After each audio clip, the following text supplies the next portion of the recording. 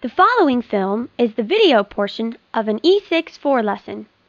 E6-4 is the computerized curriculum designed for homeschools, Christian schools, family worship, Sunday schools, and church Bible study groups. The software contains many features, including family worship, music, competition builder, computer-supervised lesson plans, and more.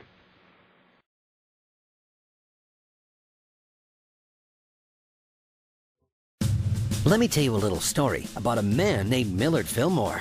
Born in New York State on January 7, 1800, he would become the first president born in the 19th century. Growing up, he apprenticed as a clothmaker and eventually found an appreciation for law. At 26, he married Abigail Powers and together raised 2 children. Millard's reputation as a smart and accomplished lawyer led him to own one of the most successful law firms in New York. During his years, he also served as an assemblyman and congressman. In 1848, Millard Fillmore was nominated as vice president, running alongside Zachary Taylor, who eventually won. On July 9, 1850, Fillmore became the 13th president of the United States, succeeding President Taylor, who died in office from a stomach condition.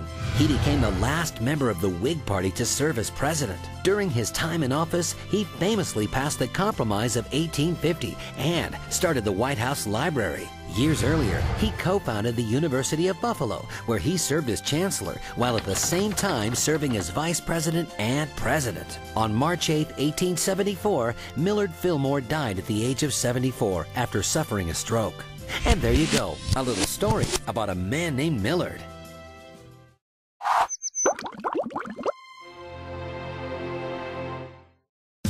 Let me tell you a little story about a man named Franklin Pierce. Born in a log cabin in New Hampshire on November 23, 1804, he would become the first president in history to affirm his oath of office on a law book rather than a Bible. As the son of a politician and governor, Franklin seemed destined for the political life. In 1826, he entered law school and eventually became a very successful lawyer. At the age of 27, he was elected to the U.S. House of Representatives, becoming the youngest congressman at the time. He also served in the Senate. A likable man, he was nominated for governor of New Hampshire and U.S. Attorney General, but refused both. At 30 years old, he married Jane Means Appleton and together had 3 children. Sadly, all 3 died young. In 1852, Franklin Pierce was elected as the nation's 14th president. He became the only president to deliver an inaugural speech from memory and only president in history to have his original cabinet serve an entire term. A month after his inauguration, his vice president William King died, leaving him without a VP for 4 years. 12 years later, on October 8, 1869, President Franklin Pierce died of liver disease at the age of 64. And there you go, a little story about a man named Franklin.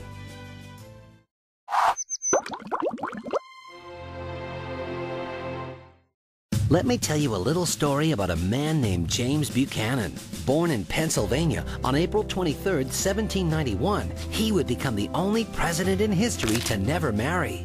The second of 11 children, it was certainly easy for James to get lost in the family name. Determined to stand out, he attended law school where he became one of Pennsylvania's best attorneys. Following a successful law career, Buchanan served in the House of Representatives, Senate, and as Secretary of State under President James Polk. In fact, no Secretary of State has been president since. He was even given a Supreme Court nomination but declined. In 1856, James Buchanan became the nation's 15th president. Buchanan operated under the constitutional belief that the U.S. Constitution was the highest authority in our country. This lost him a lot of support when a decision needed to be made about slaves in the South, as the Constitution originally made room for slavery. Historians say his failure to deal with the attempted secession of states before the Civil War is the worst presidential mistake in history. On June 1, 1868, James Buchanan died in Pennsylvania at the age of 77. And there you go, a little story about a man named James.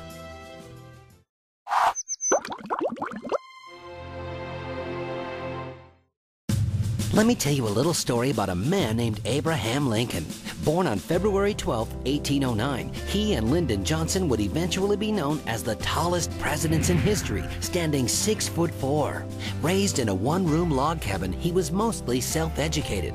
A lover of books, Lincoln served as a lawyer, state legislator, and congressman. In 1842, he married Mary Todd and together raised 4 boys. Sadly, only one lived past 18. On November 6, 1860, Lincoln was elected to the first of 2 terms as the nation's 16th president and one of the most controversial, becoming the first Republican to hold the office. As president, he welcomed 2 more states into the Union, led the country through the Civil War, and signed the Emancipation Proclamation. He also delivered the Gettysburg Address, one of the most famous speeches in history. On April 15, 1865, 6 days after the surrender of the Confederate Army, Abe was shot and killed by John Wilkes Booth during a play at Ford's Theater. 10 days later, Booth was found and killed by authorities. Lincoln was the first president to be assassinated and was buried in Springfield, Illinois. Today, Lincoln's image can be seen on the penny, $5 bill, and Lincoln Memorial in Washington, D.C.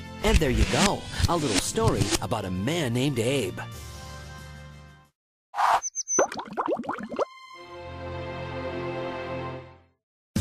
Let me tell you a little story about a man named Andrew Johnson. Born in Raleigh, North Carolina on December 29, 1808, Andrew grew up in poverty. With no formal education, he taught himself how to read and write. At 18, he married 16-year-old Eliza McCardle and together raised 5 children. Andrew's wife continued his education, teaching him algebra and improved reading and writing skills. He later served in the U.S. House of Representatives, Senate, and as governor of Tennessee. In 1864, Andrew replaced Hannibal Hamlin on the re-election ticket for President Abraham Lincoln, which they won. A year later, Lincoln was assassinated while attending a play at Ford's Theater. The next day, Andrew Jackson was sworn in as the nation's 17th president, becoming the first VP to succeed the presidency following an assassination. However, his attempt to fire one of his cabinet members led him to become the first president to be impeached. He narrowly escaped a guilty verdict by the Senate. In 1875, following his presidency, Andrew Jackson was once again elected to the U.S. Senate, making him the only former president to do so. However, a few months later, on July 31st, he died of a stroke at the age of 66. And there you go, a little story about a man named Andrew.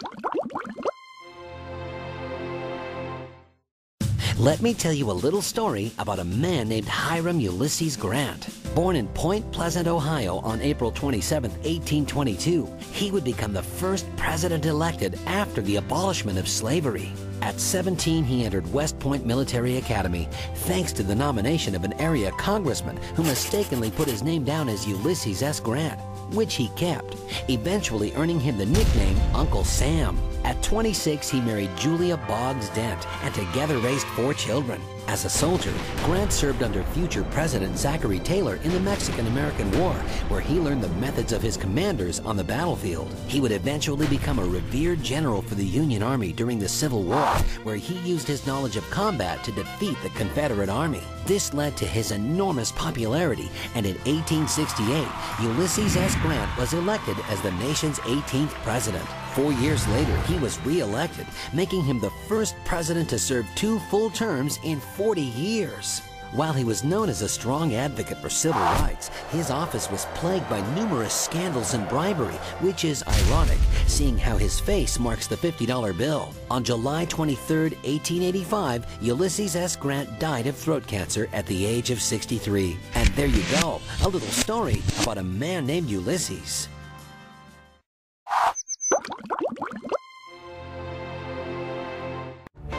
We are pioneers, adventurers.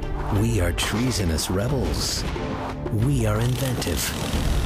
We are victorious. We are out of this world. We are equal. We are kind. We are Americans. We do not need to be led. We lead. Knowledge is power. Be empowered. FreedomProject.com. The film you have just watched is the video portion of an E6-4 lesson. E6-4 is the software curriculum that provides education with a strong biblical worldview. And now, here's Bethany to show you how E6-4 helps my wife, Jacqueline, plan for some special times to focus on important tasks and still manage the children's education. Hi, my name is Bethany, and this is my mother, Jacqueline. Tell us what you're doing today, Mom. I'm working in the office today. I have about 4 hours worth of work to do to finish up our income taxes for the year and get them in the mail.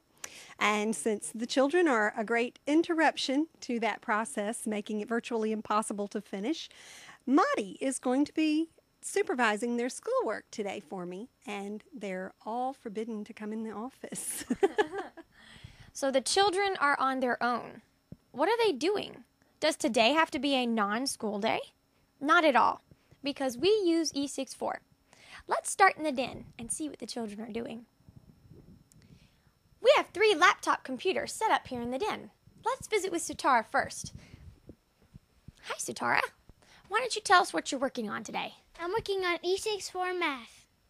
Wow. So what other things can you do with E64? English, history, science, and Bible studies. That's neat. So how do you know what lesson you're supposed to be working on? I don't have to know. I just log in with my name, and the program goes right to the lesson where I'm supposed to be. And if I stop in the middle of a lesson, when I sign back in, it remembers where I was. That's great. Let's go take a look at what Madison and Gavito are doing. Hi, boys. What are y'all working on today? Learning to read. What are you reading about? Noah and the Ark. It's so cool. Look, here's all the animals coming out of the ark. That is cool. Let's go see what Madra is working on. Hi, Madi. I see you're doing your E64 schoolwork. What are you studying? Today I'm learning about how to care for babies and infants. Aw, that sounds so exciting. What else will you do today? Today is Mom's bill paying day, so in addition to my own schoolwork, it's my job to see that the children do their chores and their schoolwork. There are not enough computers for everybody, so while Joshua is doing his E64, I have Yedek working on his chores. After about an hour, I'll have them swap out. I do the same thing with Armand and Satara. How do you know what each child needs to be working on? Mom has chore cards she makes for each one of the children, so I just have to read their card to know what chores they are supposed to do. And she has already made their lesson plan for E64, so I just follow the lesson plan for each child. The computer keeps track of their schoolwork. All I have to do is make sure they are working and not being idle. How do you do that? That's easy. Watch this. If I press F3, it comes up with a daily record showing everything I've done today, including the times. So from time to time, I just go around, look at the daily record for each of the children. I can see everything he or she has done or not done, as the case may be. Thank you, Madi. Let's go see what's going on in the great room. Here we have Armand. What are you working on today, Armand? Right now I'm working for Wally, building question sets for just the Bible. Wally makes the videos and I do the question sets. That's interesting. What else will you be doing today? I will have to do my E64 lessons. What kind of lessons? Math, English, history, science, and Bible studies. Thank you so much, Armand. Now let's go see what Wally's doing. Hi, Wally. What are you working on? I'm working on creating the video for the next lesson in Mom's Learning to Read lesson series.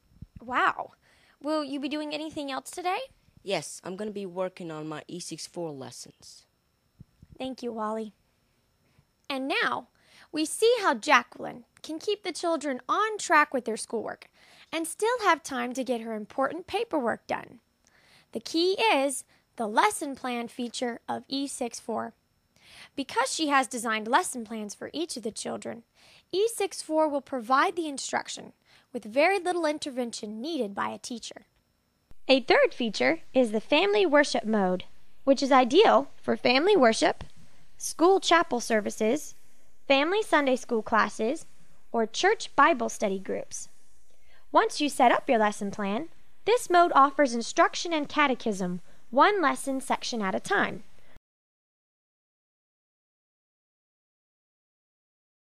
reminds you to do prayer, thanksgiving and praise, Bible memorization, and includes a complete music section with songs and hymns for worship. Each song can be played with or without the vocals. Another E64 feature is the competition mode, where you create a lesson plan and the program randomly selects question sets from the lessons to create a fun and exciting competition, which can be as small as the competition our family does every day in our daily family worship, to as large as the Southeast Bible competition we conducted with multiple rounds and prizes, including a new laptop computer and tickets to a major theme park. Another feature is Apples of Gold, a computerized parlor game for more advanced students, where two clue givers devise clues to help their teams come up with a phrase from the Bible. To schedule the Homeschool Advantage to come to your church or homeschool conference and teach your people how to use computer software to build strong biblical households, contact Captain Bret at 678-570-2195 or email terabinth@inbox.com.